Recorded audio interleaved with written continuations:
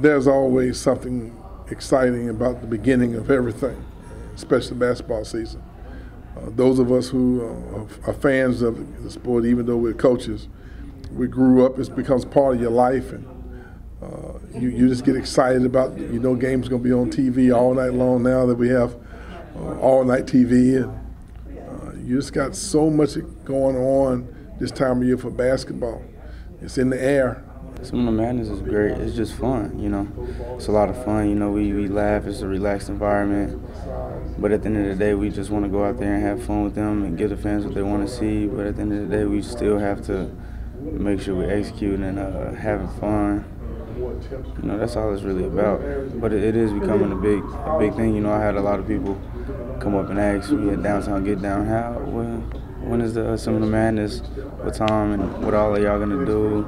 Are we gonna dance? Stuff like that. So people know, and they really like that. Just to get that attention from the community is special. Oh, it was great. Coming out in the cars and that stuff. The dance routine we did with the Golden Girls is a great experience. Definitely looking forward to doing it again. The dunk contest, all that stuff. Yeah, it's gonna be a great experience. Can't wait. Well, we're kind of looking forward to it even getting bigger and better as we move through not this season and the upcoming season. It's so much fun. The anticipation of your new season, and obviously introducing some of your new players to the crowd. And then people are anxious to see the improvement of the guys that we have returning, since we had so many young players last year. And believe me, I'm very pleased with the progress that we've made. Some have gotten bigger and stronger. Some have improved their skills. I think almost to the man, everyone is a lot better than they were at this time last year. So I'm sure our fans are anxious to come out and see the improvement of our returning players, as well as take a look at Jaquez, and a guy who's very skilled at such a young age. And I'm sure the fans are excited. I know we are as coaches. Yeah, I just think this year I'm more excited because, having an injury last year, and, a lot of people think we fell off.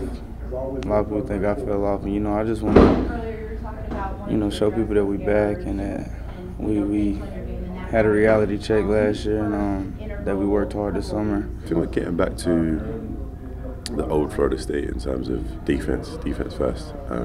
Coach has been really big on putting us through the same drills every day in terms of defense, and just drilling it into us, making sure we remember that. So we're trying to get back to that identity. So I think staying on top of that, defense first, get back to the old Florida State, like I said. This is a new ACC. That's a new beginning for the new era. And so it's even more special because you have some of the best teams in the history of college basketball joining our league. It's new, exciting.